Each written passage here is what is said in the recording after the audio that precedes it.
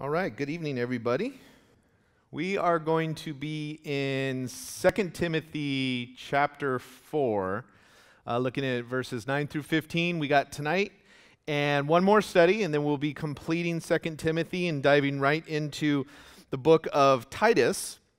But tonight, as we're closing Paul's thoughts and really closing this letter, which is the last letter he wrote, the last message we have from Paul, we're going to be talking about Christian friendship and what that looks like, what a good Christian friend is, what one isn't, and really how to be in a place of ministry or to be available for a place of ministry to our friends as believers. And so Paul the Apostle, he understood the importance of friends. He especially understood the importance of friends during difficult times.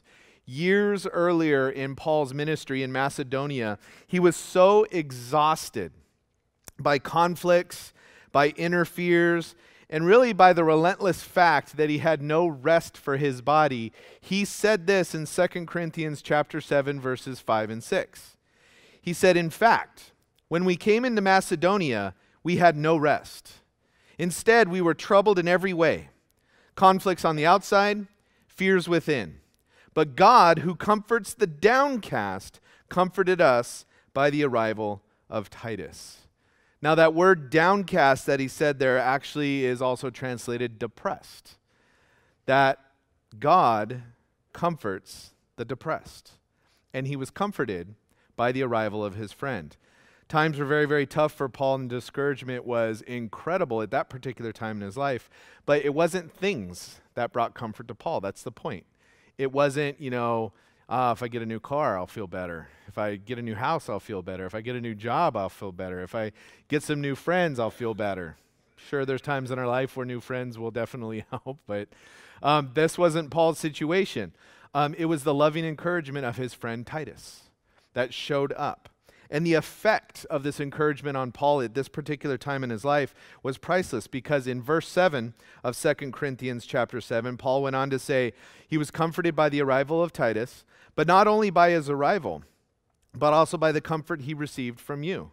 He told us about your deep longing, your sorrow, and your zeal for me, so that I rejoiced even more. So Paul was lifted up by a friend coming to him and not only being there personally to minister to him, to bring encouragement to him, but also then to bring the message that, hey, others are praying for you, and others are thinking about you, and others are lifting you up as well. And it really was an example, Titus' example to ministry that God's people need today. And so here in 2 Timothy, as we get to the end of this letter, Paul had already praised Titus and the Titus-like ministry that others had done in the name of a man named Onesiphorus. In chapter 1, verses 6 through 18, we learned a few things about Paul's arrest and what happened, and about this man named Onesiphorus who came to minister him. And basically what it tells us there, you don't have to turn there, but most of the believers in Asia, Paul says, had deserted him.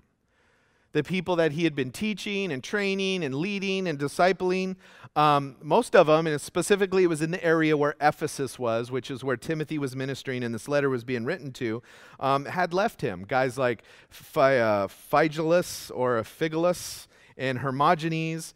But Onesiphorus, it tells us in chapter 1 of this letter, actually did the opposite. That when he found out that Paul had gotten arrested and Paul was now in jail in Rome for the second time, it says that Onesiphorus traveled to Rome and, quote, diligently searched for and found Paul.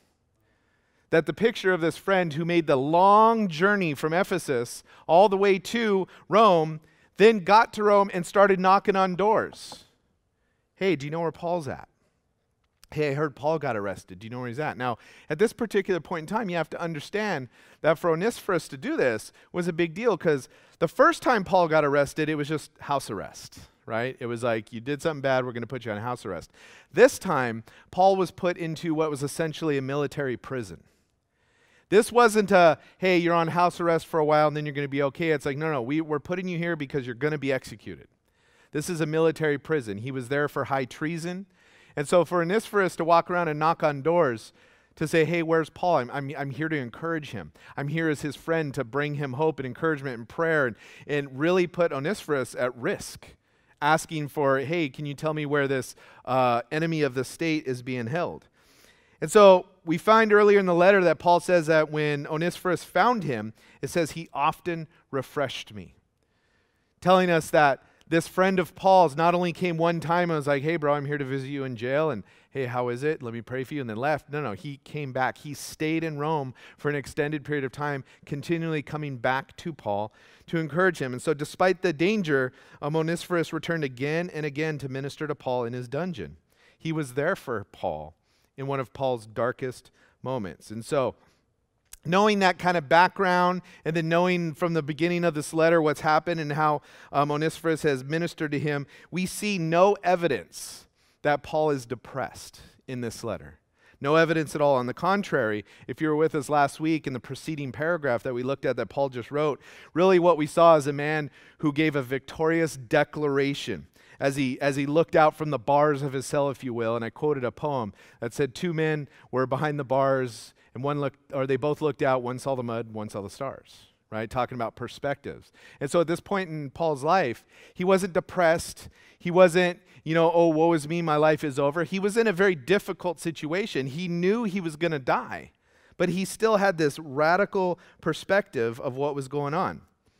It was still a tough time. It was probably one of the toughest times that Paul had ever gone through. And so Paul knew the importance that when you're going through really, really tough times, you really need some tough friends. And this is really the encouragement to us as believers tonight, because we're going to not only find ourselves in tough times in our life, in our faith. Many of us are going to find that those tough times are because of our faith.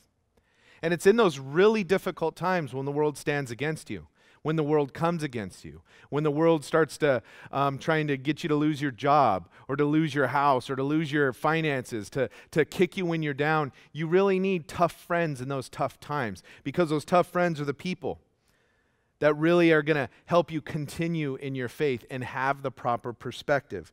And so the importance of Christian relationships to Christian continuance is kind of what this section is going to be about tonight. And so here at the end of his life, as Paul's closing his thoughts here, he became intensely directive as he's really calling the final shots, giving his final instructions that he needed to give to the men that served and worked with him from his death cell. So let's go ahead and pray, and then we'll get into diving into it. Father, we thank you, God, so much for your word, and we thank you, God, for all of it, God, all the encouragements, all the blessings, Lord. God, your word is so rich and so deep and so wide and so applicable to everything. God, everything from deep theology to real practical things about how to be a good friend. Lord, your word talks about everything from how to love in a way that is beyond us as humanity, and how to have faith, God, how to not worry about things, Lord, how to be. And God, there is so much about our lives as Christians that if we just conducted ourselves the way you want us to, God, things would be so much better. If we treated each other the way you want us to, if we talked to each other the way you want us to, if we were there truly exercising and expressing godly love towards one another the way you want us to, Lord, things would just be so much better, God. And so encourage us tonight. Challenge us, God, to be like the people that Paul reached out to in his darkest times. Lord, that we would be encouraged to be like these men that Paul reached out to, because he knew that they were dependable, that they were faithful. He had a relationship with them that transcended just mere surface formality, God, but it was a deep, intimate friendship that he had with these guys. And that, Lord, we would be encouraged to not only be those people in the lives of those we know when they're in difficult times, but God, also to know and to pray for and to raise up and be surrounded by people who are those tough friends for us in our tough times. So God, we thank you. We love you. It's in Jesus' name we pray. Amen. All right, 2 Timothy chapter 4, verses 9 through 11. It says, "Make every effort to come to me soon," Paul says, "because Demas has deserted me, since he loved this present world and has gone to Thessalonica. Crescens has gone to Galatia, Titus to Dalmatia. Only Luke is with me." Pretty dire after the preceding paragraph, right?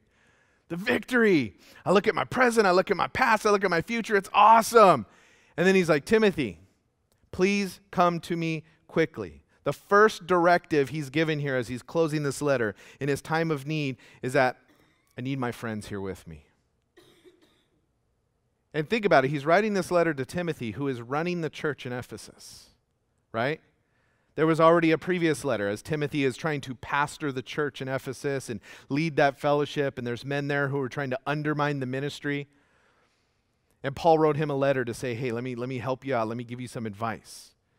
And now he's writing the second letter as some of those problems didn't go away or got worse or changed. And so now at the end of this letter, after all of this stuff of Timothy, let me give you advice on how to fix things there in Ephesus. Oh, by the way, Timothy, drop everything in Ephesus and come immediately to Rome. Why would Paul say that? Why would he wrap up his letter on how to fix things where you're at with, oh, by the way, drop everything and come to me? Why would Paul say that? Well, there's a few reasons, I believe.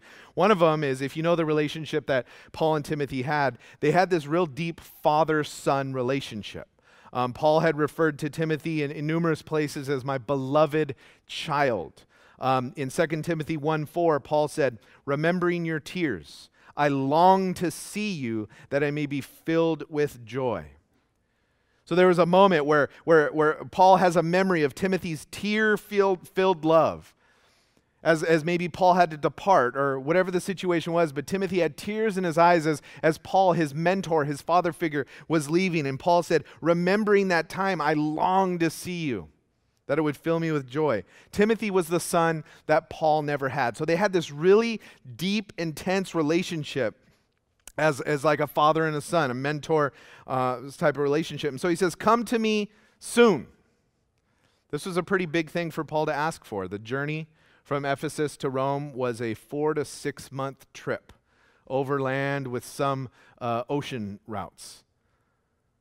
You know, some of us, and I'm guilty of this too, right? We have our friends that live like 5 minutes away down the street, and they're like, hey, can you come help me with something? And you're like, oh, I'm sorry, I'm busy, I'm tied up, right? Oh, it's a whole 5 minutes away, right? This was a 4 to 6 month trip. He's saying, come to me soon. The trip had inherent dangers, but it had to be made quickly, you know. I think Paul was counting on the slow pace of Roman justice to allow Timothy to get there before he was executed, you know. But Paul knew the end is coming. Come to me soon. Like, you know, I'm hoping and praying that you can make it within 4 to 6 months, that I won't be executed within the next 4 to 6 months. Now, why would Paul ask Timothy to come when there was so many problems in Ephesus, as I was mentioning? Well, one, we talked about the depth of their relationship, but I believe that at the end of Paul's life, Paul had some important truths, some important strategies that he needed to impart to Timothy. You see, a lot of commentators consider the death of Paul was the conclusion of the first missionary period of the church.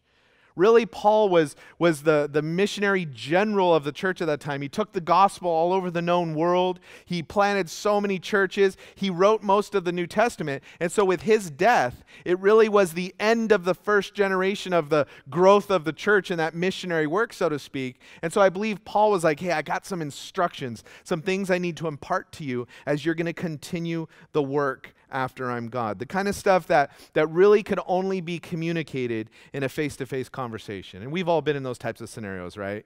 You know, texting's just not going to cut it. A phone call's not going to cut it.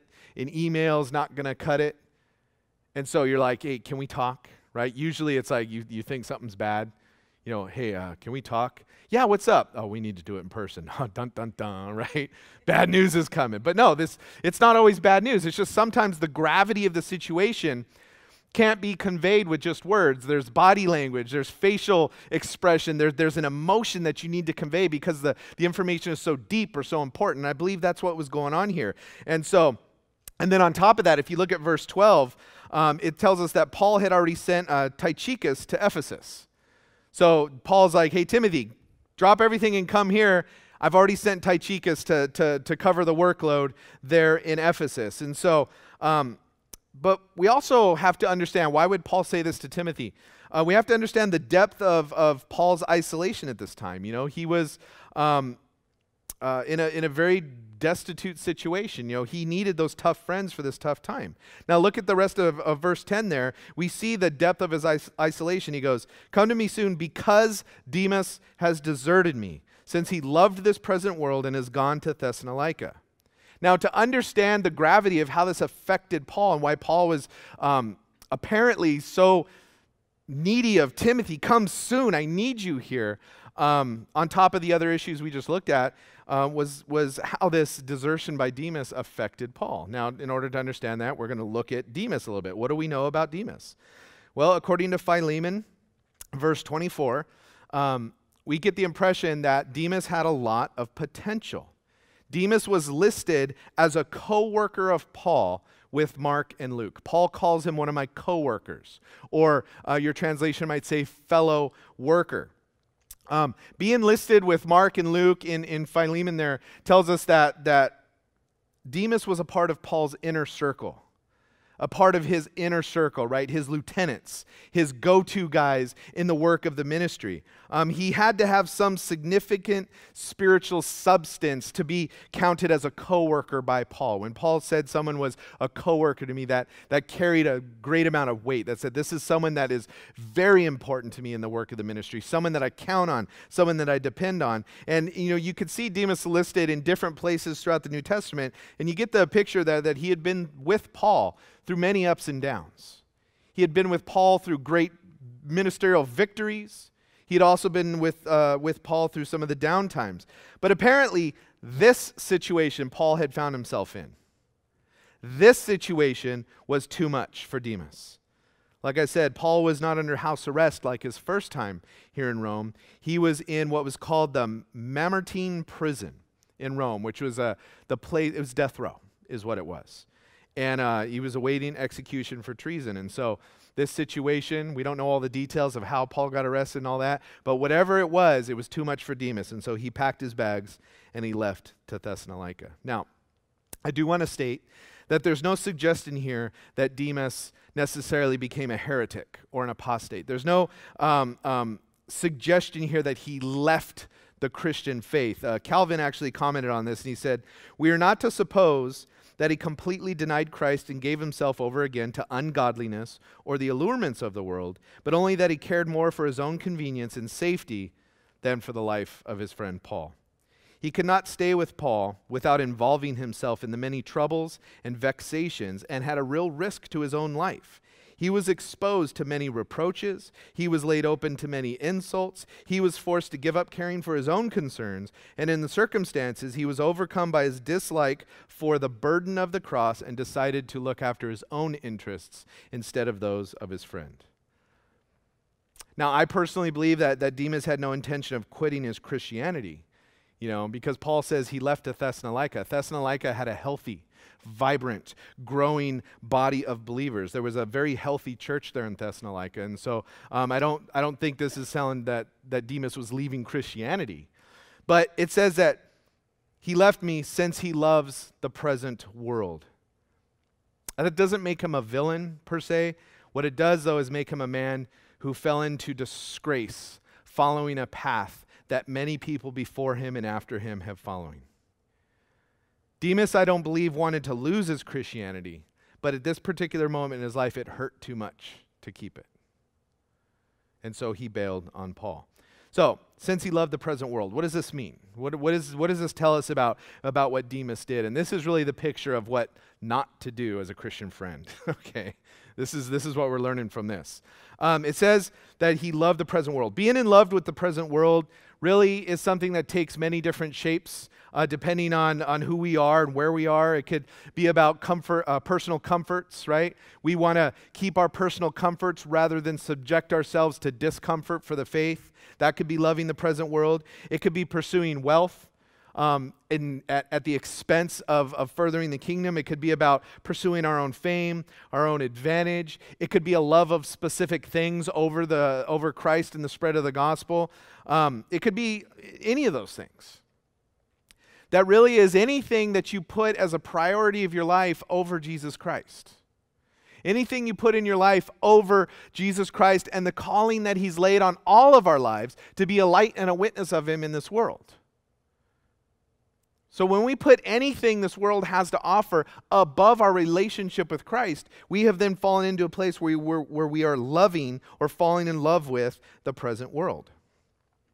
Maybe Demas never truly counted the cost of being a disciple of Christ. Maybe when he came to Christ, and even though he had done all this work with Paul, maybe he didn't fully understand the depth of the troubles he would face, or the depth of the collision between the life he was living as a Christian and the world that he was living in. Now, I personally believe that there's not a single Christian in the world today, myself included, and every pastor I've ever met and ever will meet, that has not been swayed or tempted by the lure of comfort. We've all been tempted by that. It is way easier to not hand out the tract than it is to hand out the tract. It is way easier to not have the spiritual conversation than it is to have the spiritual conversation. It is way easier to sleep in Sunday morning than it is to get up and go to church.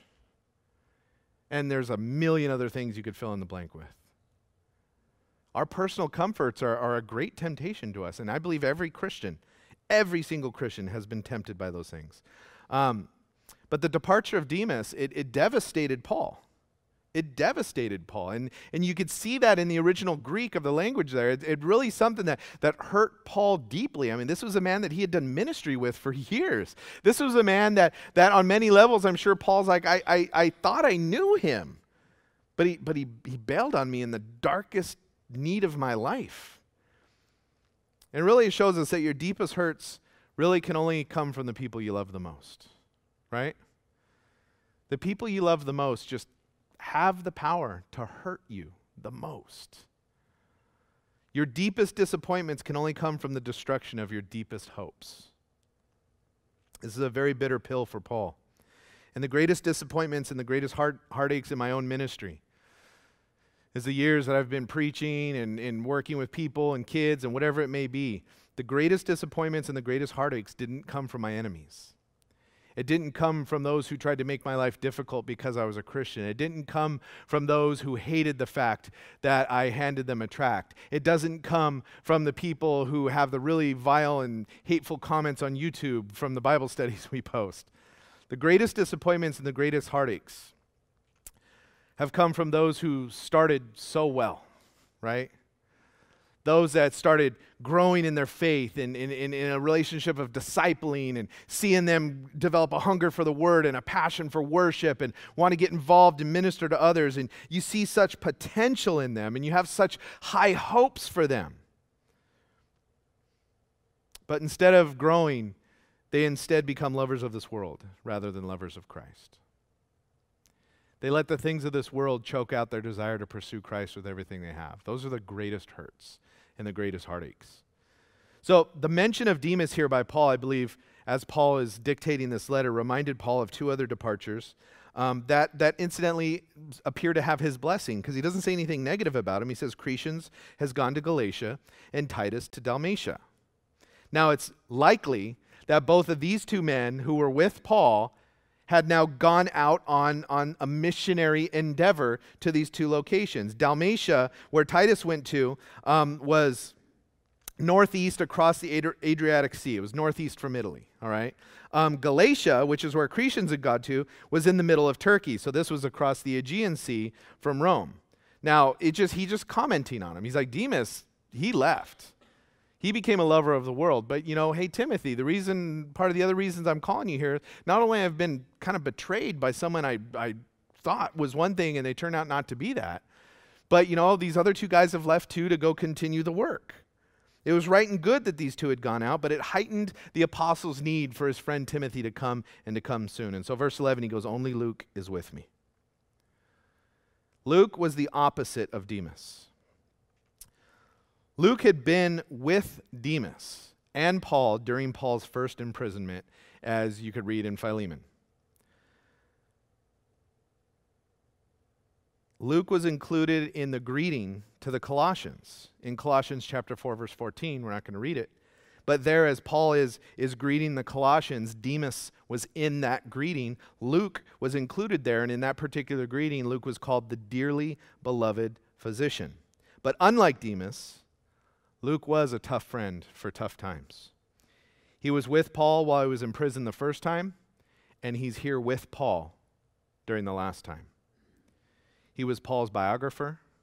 He was Paul's secretary. If you read the book of Acts, which was written by Luke, you see a lot of we passages. We did this. We went here. We went there. And as you're reading Acts, you see those we passages. They indicate that Luke was with Paul during some of the most difficult times of his ministry. Acts 27, incidentally, records when Paul was taken to Rome for the last time. This particular trip where Paul is now in prison, you see the word we there indicating that Luke was there at his arrest. Luke was there possibly during his transport, and now Luke is here with him while he's in prison. He was also Paul's traveling physician.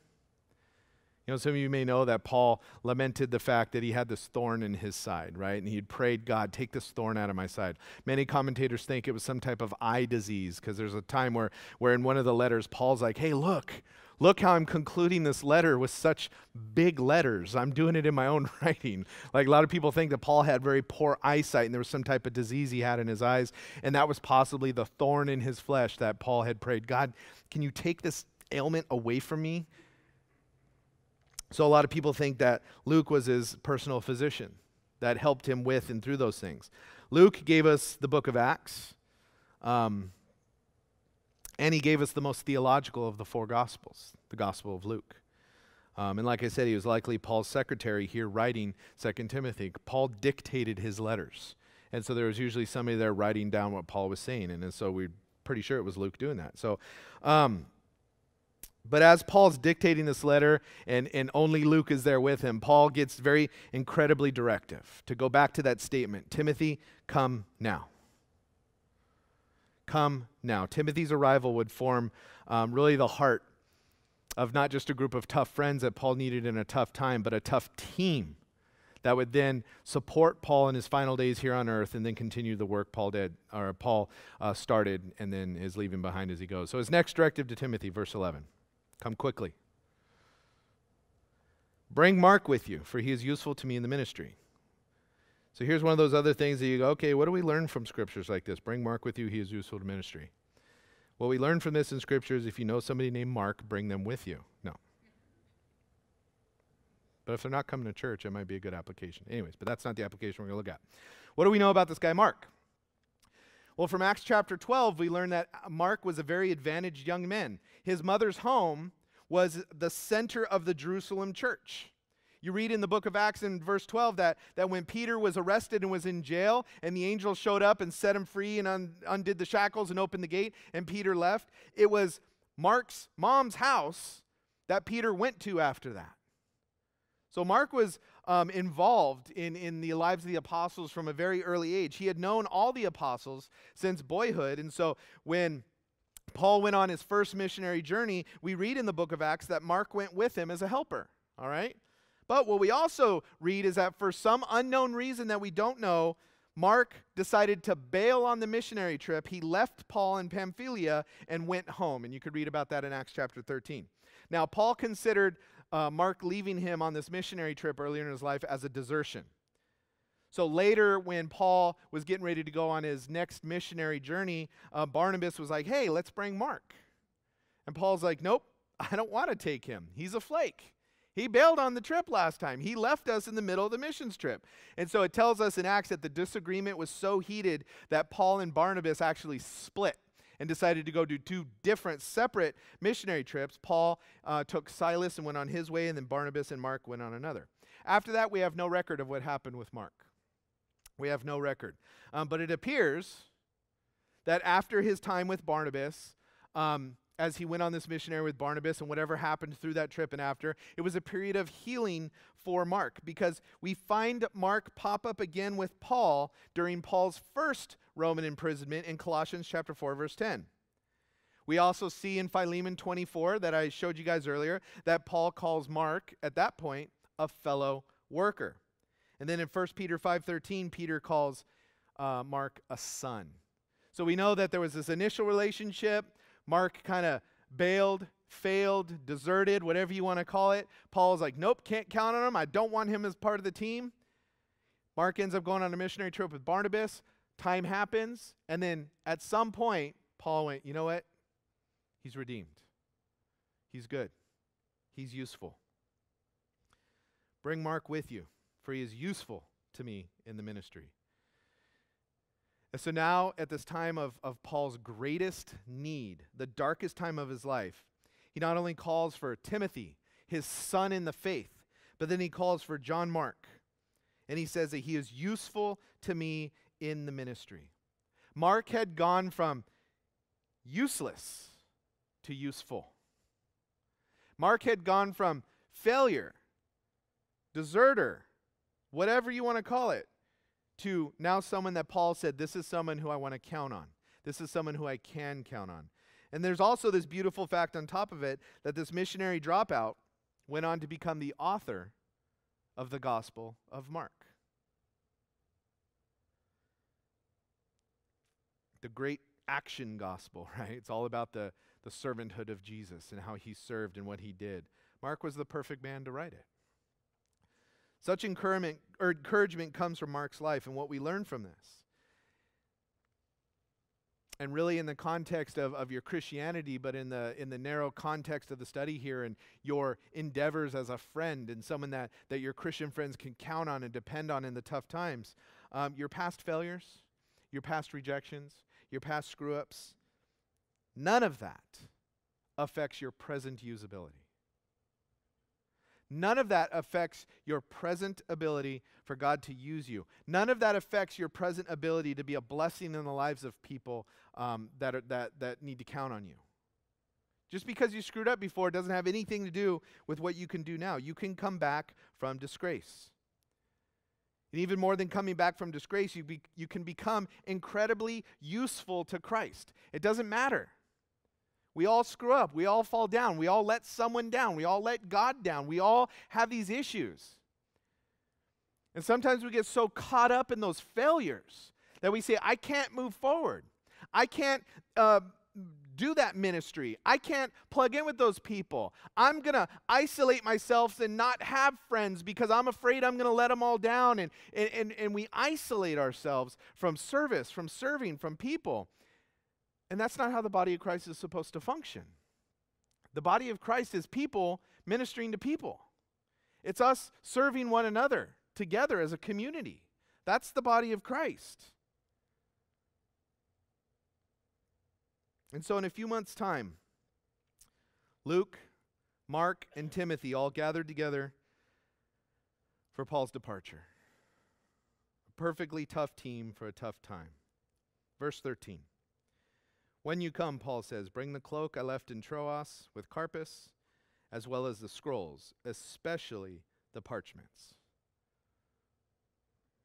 The cloak, what's the application? We all have a favorite jacket, right? You ever lost it? It's terrible. That's the application. All right, so it's possibly when he got arrested, he left it there. We don't know. But hey, pick up my cloak, right? But then he says, as well as the scrolls, and especially the parchments. The parchments are what Paul really wanted. Parchments were animal skin vellum.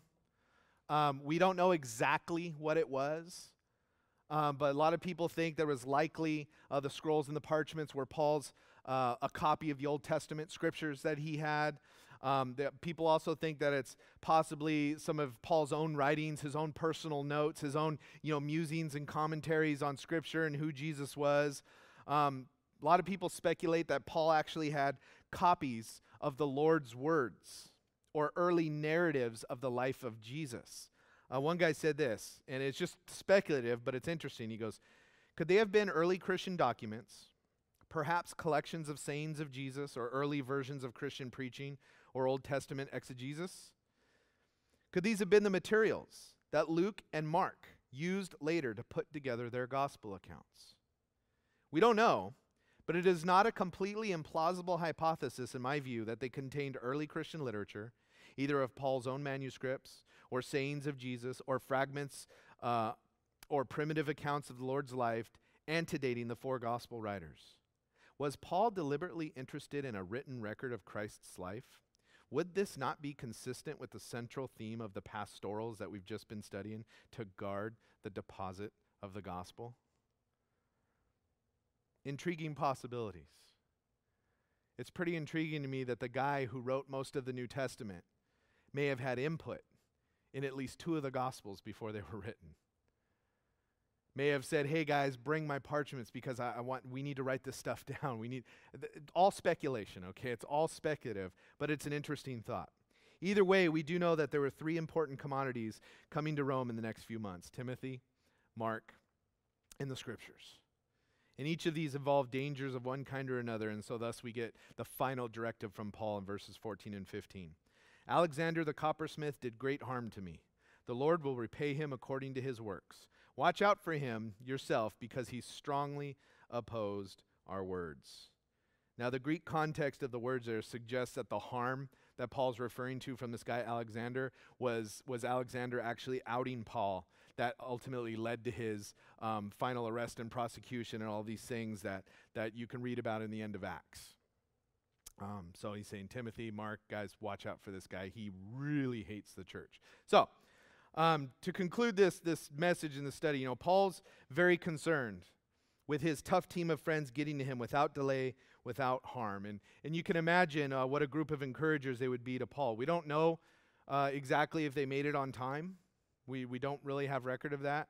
But if they did, we can imagine that a few things happened. First, as Paul's closest friends, his inner circle, his dream team, if you will, they strengthened him, right? They encouraged him in this darkest time of his life. The beloved physician Luke, who had been with Paul from the very beginning, a man that was absolutely devoted to Paul, loved Paul, probably knew Paul better than anyone else in the world, and one who Paul loved equally. Timothy, Paul's spiritual son, one that it's likely Paul had a direct hand in leading to the Lord and discipled him and raised him up and watched him become a leader in the church. And then Mark, the successful failure, with such a spirit within him of humility and a desire to serve and a desire to overcome his mistakes and move forward. Such a great encouragement they had to have brought to Paul. But this encouragement was a two-way street, because if they were there when Paul was executed, Paul would have shown them how to die in the Lord, to die with boldness in the dignity and the confidence of Christ in who he is. Now, Paul's departure, his final pouring out, really went beyond words to strengthening them for the future. And I believe that Paul's life and his testimony and them possibly being there for it is what strengthened them in their continuing ministry and really laying the foundations, building upon the foundations that Paul's built and moving forward to that all the way to the faith that we have today. Second thing, imagine what theologizing went on as these four heavyweights just poured over these parchments, right? Paul's writings together, they're just going through it and seeking out Christ in all the scriptures, learning and rejoicing together, and then the strategizing. And this is really what I believe was the crux of why Paul wanted to get them there face to face. As I said earlier, Paul was the missionary general of the early church. That these guys were his lieutenant generals. You could just imagine, Paul saying, okay, Luke, after my death, I want you to go here and do this and get this ministry taken. And Timothy, here's what I want you to do when you get back to Ephesus. And Mark, stay close to Peter. Perhaps they strategized about writing. Like I said, all three of them together wrote more than half the entire New Testament. It's interesting to think that they discussed writing down the narratives of Jesus' life and what he said and coming up with the Gospels of Luke and Mark that were later written by those two. And if that was a conversation that happened, what advice did Paul give? I mean, it's just all speculative at that point, but it's interesting. But the point is that at the end of Paul's life, he had tough friends that he could count on. He had Christian brothers that would take that 4 to 6 month journey at the drop of a hat to come strengthen him, to come be with him, to come encourage him, and then to come to continue up until the very last moment to learn from him and to get their orders from him as they continue to take the gospel into this world. These types of friends are what we all need, and these types of friends are what we all must be for one another. Dependable, trustworthy, not getting caught up with the cares of the world such that we would care about our own comforts before the hurting of our friends. That we would care more about our own conveniences than the inconveniences of getting involved with those we care about. But that we would truly be people that live as Christ commanded us. That we would deny ourselves and take up our cross daily. Putting each other's needs above our own at all times. Knowing that we're going to be taken care of because God said, hey, seek first my kingdom and I'm going to take care of you with all the other stuff. And I think as a church, when we do that, when we get to that place and we see that fruit begin to grow and multiply in our own little microcosm communities that we have, and then as the bigger communities we're a part of, our fellowship, our church, and then outside of that, I think we're going to see the gospel go forth in ways we may have not have experienced before. We're going to see the revival that people are praying about. We're going to see the true gospel of Jesus Christ affect people's lives in such ways that they will just be drawn to him, to want to repent of their sins and give their lives to him. But it starts with us saying, okay, God, I want to live the way you're calling me to live. I want to be obedient to how you're calling me to be. I want to be obedient to how you're calling me to be with my Christian family and my friends. Because whether we're in the tough times or we're the ones outside of the tough times, when we support one another as Christ is calling us to do, it just creates this wonderful, beautiful thing called the community, the fellowship of Jesus Christ. Amen? Let's pray. Father God, we thank you.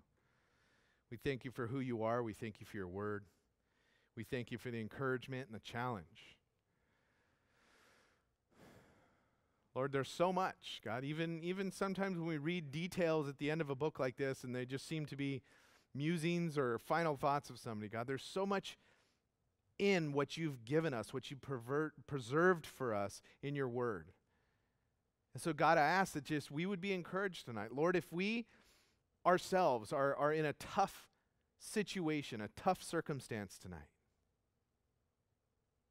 and we need some tough friends to come surround us and to support us and lift us up, I pray, God, that you would provide those people for those people. I pray, God, that if we're the ones who aren't in the tough time, but we know of someone who is going through a tough time, that, God, we would be willing and ready at a moment's notice to go minister to them, to go strengthen them, to go encourage them.